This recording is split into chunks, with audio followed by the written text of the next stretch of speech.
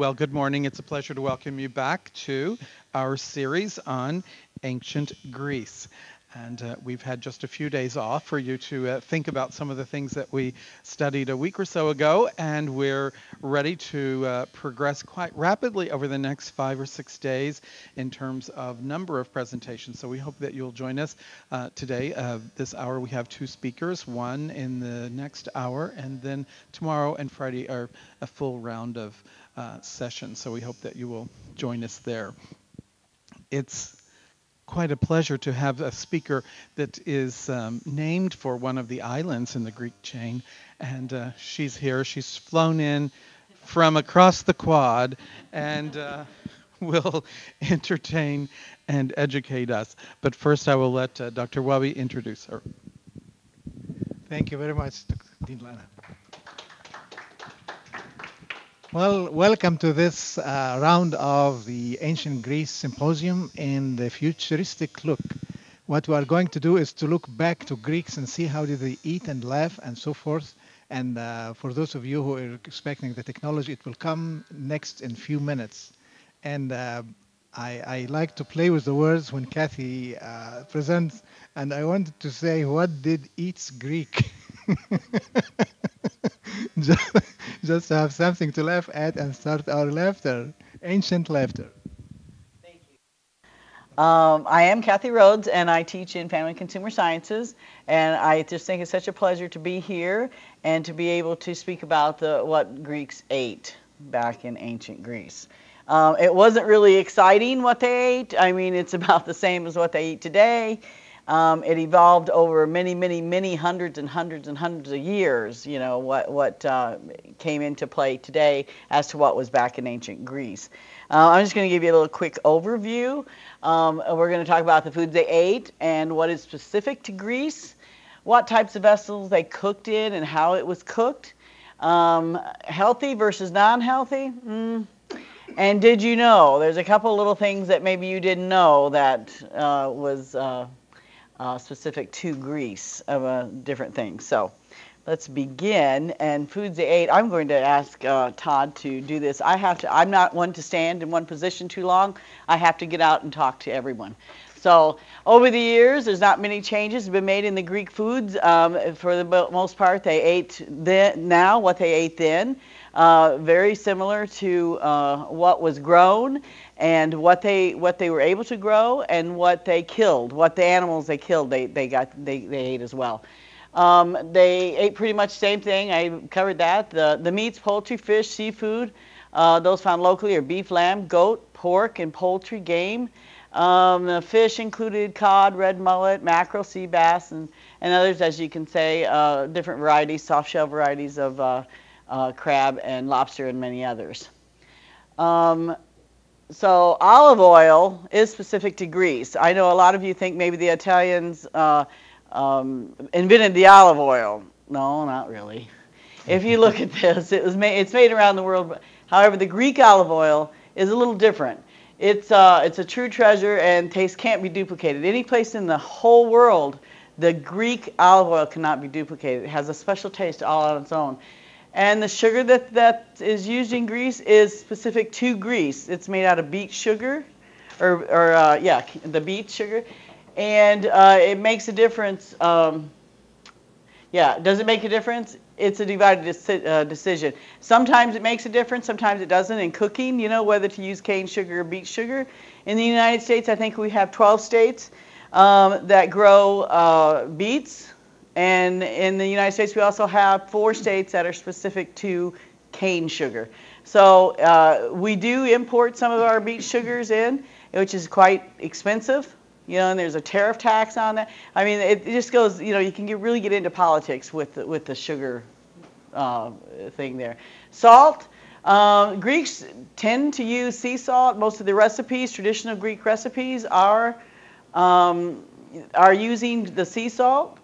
There is a difference between the sea salt and the table salt, for sure, in using, you know, if a recipe calls for salt, and if it's a traditional Greek recipe, it's going to mean sea salt, not table salt. So personally, I love sea salt. I love the kosher sea salt.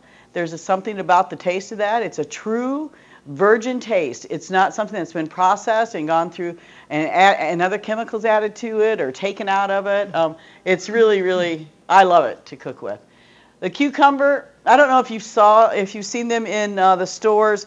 They have different cucumbers that are small, that are wrapped in plastic. You might come 4 or 5 to a little package. Those are some of the best cucumbers you'll ever eat. I don't care for cucumbers. I hate them. Absolutely, just hate them. My husband would grow them, and I don't know why, because I never ate them. But these little ones are a very mild taste. They don't have that cucumber taste to them, and they're very, very good. I use them in all our salads now. I stopped using the other cucumbers. They were bigger, and they had more seeds in them and more peppier. So these cucumbers are fantastic. The cooking vessels that they used were made of clay. They cooked over open flames and in clay ovens. The methods were grilling, stewing, steaming, roasting, baking. They didn't do a lot of frying because they didn't have deep fryers, actually, tell you the truth, and they didn't have the oil to deep fry with. So there wasn't a lot of oil and deep frying that went on back then.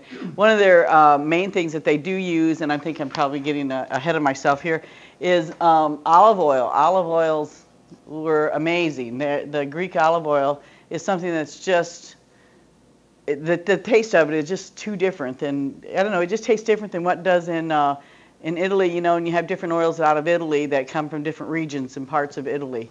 So, and is it healthy? Is the Greek diet healthy or not healthy? That's you kind of got to judge that for yourself. And I'm talking about the same Greek diet that they had many years ago back in ancient Greece as they do today, whether it's healthy or not. They ate more fruits, more vegetables. They ate, it was more in the raw form of foods. It wasn't today like everything is processed, even in Greece today. Things are processed differently. Things are more convenient for people and families, you know, than what it used to be back in ancient Greece. And they use olive oil, where we use oils, we use lard. We still use lard. Some, believe it or not, some places still use lard. We use different types of oils. And so, as it says, Americans are just the opposite of what Greek people are. We do everything supposedly wrong than what Greek people do, you know, than what the Greeks do. So, okay, these are did you knows. These are kind of cute. The first cookbook was written by a Greek food gourmet. Yes, that's him. Anybody Greek in here? What is it? Archestratus, okay, in 330 BC, which suggests that cooking has always been of an importance and significance in Greek society. Modern chefs owe the tradition of their tall white chef's hat to the Greeks. In the Middle Ages,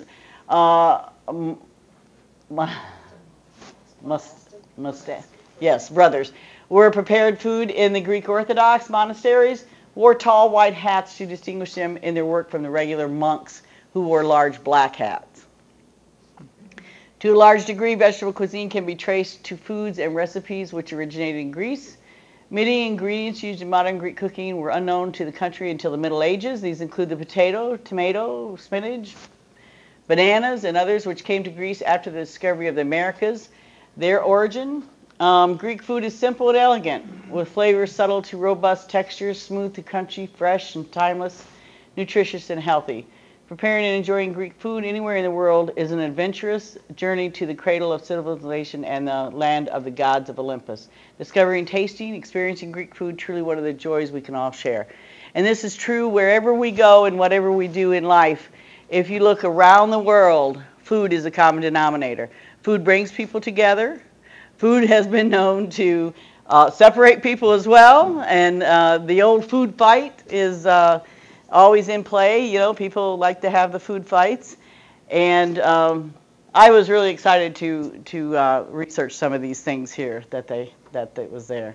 I think that one's the end of the, yes, there's my references. So as far as the Greek food goes, last week in Pantera we had Greek food, and I can't even remember some of the things that we had, but we had baklava, which was unbelievable. We had the moussaka, which was really, really good. I was amazed at how well we could make that. And of course, if you had a true Greek person there, it probably wouldn't have been very good. They'd probably said, oh my gosh, this is not, where'd this woman get this recipe at, you know. But It was very good, and it was a lot of fun, and it teaches the students when they cook internationally like that, they learn about that country. They learn why they're eating these things. Why did they only have certain ingredients, you know? And a lot of it was due to the farming and the import and the export of foods throughout the world. So I enjoy cooking, and I enjoy researching different foods. So that wraps up the food part of it. Okay, now I got the fun stuff, okay? Right here in my hand. Okay, now if no one here, I do have to put this disclaimer in there. If no one here wants to learn about aphrodisiacs from Greece, please leave. I don't know what else to tell you, okay? The Greeks have quite a few of them too, you know. Some of the things that you would think that you invented or someone else invented is not quite true. I had to literally print these off because there were so many of them. I couldn't get them all on a PowerPoint. You know, we could have been here till the cows come home, you know. So one of the things that I wanted to read you, though, that stuck in my head, and somebody in this room just pointed out to me, and I didn't realize because I didn't read that part of it, was food and sex in the Bible. Now, I don't mean to bring religion into this. However, this goes back a long, long way. Unbelievable as it might sound, the Bible is one of the first books that used food with a sexual connotation to describe lovers. Throughout the Song of Solomon, the male and female narrators compare one another to fruits and other foods. Isn't that funny? The man is compared to a bed of spices. Oh, really? And the woman, yeah, they're spicy, all right, right? A woman's breasts are described as clusters of grapes. Now, tell me that you'll never look at the breasts the same again, you know, right? What do I have here? You know, 1, 2 clusters, 3 clusters, 4, you know, right here. So they use figs, grapes, vines, and pomegranates to describe their love for each other. Other foods mentioned in the exchange include honey, milk, saffron, and cinnamon. And then just to quote a couple, George Bernard Shaw says, there is no love sincerer than the love of food. And Sheila Graham, food is the most primitive form of comfort. And this is so true. Don't you all find that true? So let's get back to the aphrodisiacs now. I just wanted to read that little part. Chocolate, wine, oysters, sure, but there's no more on this sexy list of aphrodisiacs than you probably realize, or there's more. One of those sex foods is so potent in the days of the Egyptian pharaohs, priests were forbidden from eating it. Now, isn't that interesting? So they have one is aniseed. I think most people might have that in their cabinet, you know. It's a very popular aphrodisiac with many culinary uses. It's been used as an aphrodisiac since the Greeks and the Romans were believed aniseed had special powers.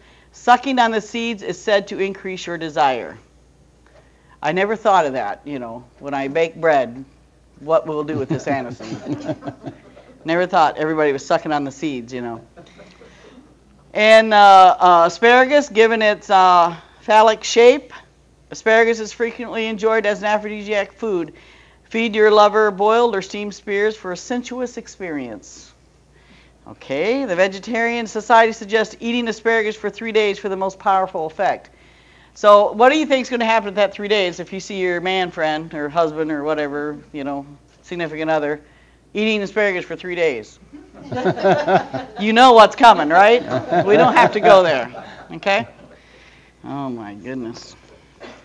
And then almond, a symbol of fertility throughout the ages. Aroma is thought to induce passion in a female. So I suppose that's why they're telling you to eat at least 15 or 20 almonds a day, right? So all us women can be passionate for the people eating the asparagus. I'm going to take it. Okay. Basil is said to stimulate the sex drive and boost fertility. Is also said to produce a general sense of well-being for body and mind. Chili, isn't this funny? Chili, a large amount of vitamin C, red, green, and cayenne pepper chilies stimulate circulation, which is why it is considered to be a potent aphrodisiac. So I guess if you eat aniseed, asparagus, and chili, watch out, right? Spicy foods have long been considered to be sexual stimulants. There is some scientific truth to this claim. In that foods that are heavily spiced often contain capsaicin, the active ingredient in cayenne pepper. Eating capsaicin can cause a psychological response, increased heart rate and metabolism, sometimes even sweating. This is quite similar to physical reactions experienced during sex. As this is not a sex ed class, I'm just telling you this, so you know. Okay. Okay, we have, and some of these lists include chocolate and carrots and celery and coffee, cucumbers. Okay, we won't go to cucumbers. Farro and figs and eggs and garlic. This pungent member of the lily family, talking about garlic, has been used to treat a wide variety of illnesses from the common cold to heart disease. Garlic has been used as an aphrodisiac by the Egyptians, Greeks, Romans, Chinese, and Japanese. Garlic mixed with lard used externally to bring on an... Ooh, I didn't even know that word was in there. I don't think we better go there. Never mind. Disregard that whole thing. Oh my goodness. Anybody wants to look at these later, just come right up. Please enjoy yourself. Okay, pepper and pine nuts, rosemary, saffron and tomatoes. Okay, we got one more here. Truffles, vanilla, walnuts, and wine. A glass or two of wine can greatly enhance romantic interlude. Wine relaxes and helps to stimulate our senses. Drinking wine can be an erotic experience. Let your eyes feast on the color of the liquid, caress the glass, savor the taste on your lips. I don't know if you're making love to the wine, or is this you're supposed to be thinking about your woman or your man friend or something? I don't know. Do remember that excessive alcohol will make you too drowsy for the after-dinner romance. How many times have we been in that position, right? Okay. I remember that now. I'm not that dumb. Okay. A moderate amount of wine has been said to arouse, but much more than that amount will have the reverse effect. So those are just some of the things for aphrodisiacs. And the Romans or the Greeks were quite, you've heard the old saying, the Greek lover, they had it going on. They have nothing on us. They know exactly what's going on, what's happening. So that concludes my, thank you. Anyone who would like to read this? Any questions? I have a question for ancient Egyptians. I mean, Okay. they have been said in the history, I wasn't there to see that, but they say that Egypt was sure? the food basket of the area. Mm-hmm. So everybody would come and get food from there. Mm-hmm. So and did you find in any of your research that Egypt has anything to do with the Greek civilization, food-wise, or? You know, I read some things in there about the Egyptians and the Greeks, but I'm thinking what you're thinking is like it's a community market, like where they come and get different things. They, you know, if they don't have it, they can come and get there. You know, if they have an overabundance of it, you know, just almost like our community food banks and things here. You know, that's kind of similar to what they did back then. I wasn't there either, come to think about it, Wafik. I'm telling you, don't be thinking I was there and you weren't there. Any other questions? Oh my goodness. Yes. So what is your favorite Greek recipe to make? My favorite one?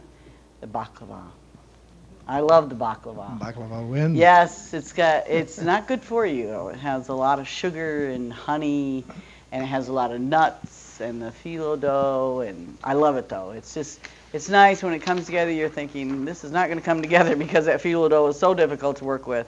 But once it does, and you build up the layers, and then we cut into it, it's just amazing. But if every week you take a piece like 2 inches of something, it wouldn't hurt you, or? Moderation. Yeah, just a piece like this every. Yeah. And now, and this is what moderation. Not moderation, okay? Right, Wafik? Is that what you're telling me? I don't know about that. Now, another question about the traditional fight between Greeks, Egyptians, Lebanese, Israelis, Palestinians, about the origin of rolled or stuffed grape leaves and shawarma or gyros. Who is the origin? Did you read anything about that? Because everybody's fighting, say, we did it first, and you copied it for us. Have you read anything? Wafik, I think you did more of your homework than I did mine, because I Honestly, I don't remember reading that. Okay. I mean, I know about the grape leaves and everything, but I didn't know. So maybe next year Yeah. we'll have Yeah. romance. I'll get back to you on that, though. I'll look you right up with that answer. Okay, any other questions for Kathy? Don't talk about the aphrodisiacs. I'll just talk real loud. This is taping. Yeah. Now, I've never really been impressed with people with very strong garlic breath. Uh-huh. So how does that one work, really? How does that? Well, I can tell you this. If you all, anyone in here, has teenagers, garlic, the best form of birth control there is.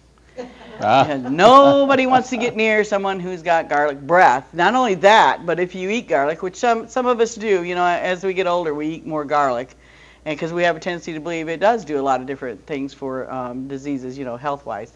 But it not only does it come out through your breath, it comes out through the pores in your skin.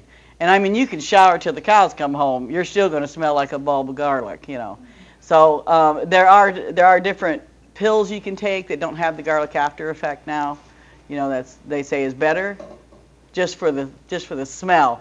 It's not necessarily better as far as health-wise goes. I think the only way to get the full effects of anything that you're eating for health is to eat the regular food, or, you know, like vitamin D, you want to drink the milk and you know, get out in the sun. But for the garlic, you want to eat the garlic itself, not a pill. You know, I think American society, I know this is off the subject, I think we're too much of a pill-taking society. Every time, you know, oh, well, take a pill. Oh, I got an ache. Oh, take a pill.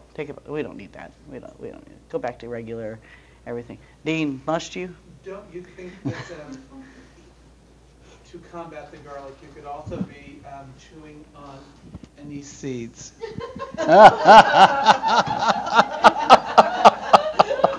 Make the best of both situations. Here we go again, right? How red is my face now? We could, and you could eat asparagus as well, and I'll drink the wine, and yes, we could. Yeah, so if you start chewing on the aniseeds, though, we're going to be in trouble, right? Instead of the garlic. I think you better stick to the garlic, honey. So if there are no more questions, thank you very much for listening to me. I certainly appreciate it. It was so much fun here today. Thank you very much. Thank you.